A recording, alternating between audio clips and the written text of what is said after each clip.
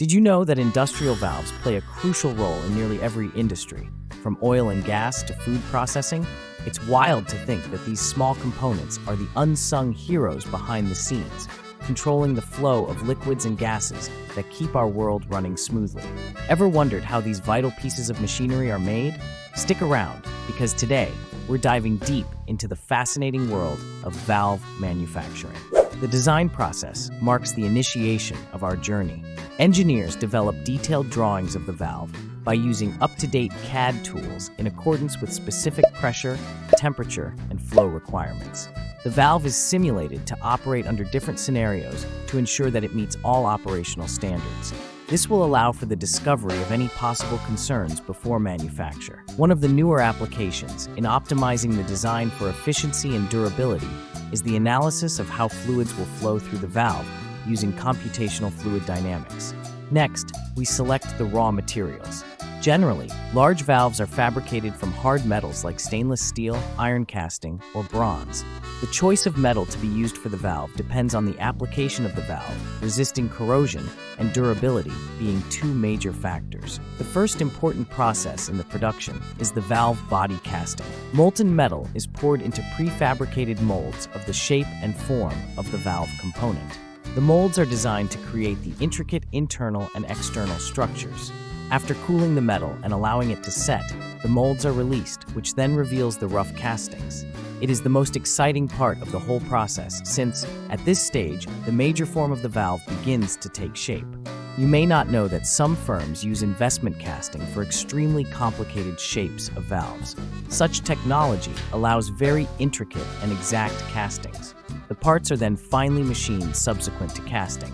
The castings are refined on computer numerical control, or CNC machinery, so that all dimensions and surfaces are within the required specification.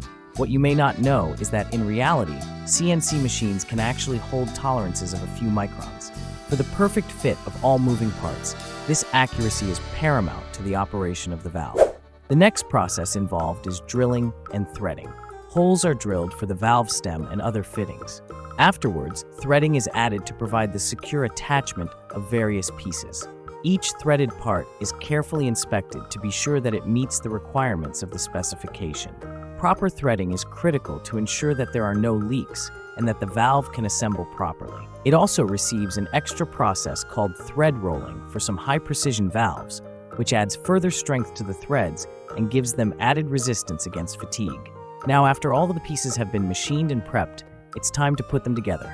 Workers precisely assemble the valve body, bonnet, and stem with the other internal parts. Precision here counts most. In addition, lubricants and seals are provided for the smooth operation without leakage. The process is more critical in larger valves that can sustain high pressure and flow. Some sophisticated polymer seals, which are capable of withstanding high temperatures and chemicals, are installed in some valves. Before dispatch, the valves undergo rigorous quality testing. Every single valve is put through high-pressure testing to ensure that it will handle the conditions under which it will be operating. Other tests check for leaks, smooth operation, and overall integrity. Any valve which does not pass these tests is returned for rework. Some plants employ ultrasonic testing to find faults inside. X-ray checks confirm the integrity of the castings. After the successful passing of all tests, the valves are surface treated. In this regard, sandblasting and painting could be carried out with specific coatings against corrosion and wear. These valve coatings not only protect the valves from wear, but also leave them polished, improving their cleanliness. Color coding is often used to identify the type of valve or the intended application. More complex coatings, such as ceramic or PTFE, provide protection against high temperatures and aggressive chemicals. Each valve, before leaving the plant, is carefully inspected for all dimensions, finishes, and markings against the standards. The valves are then wrapped properly to avoid breakage during transportation.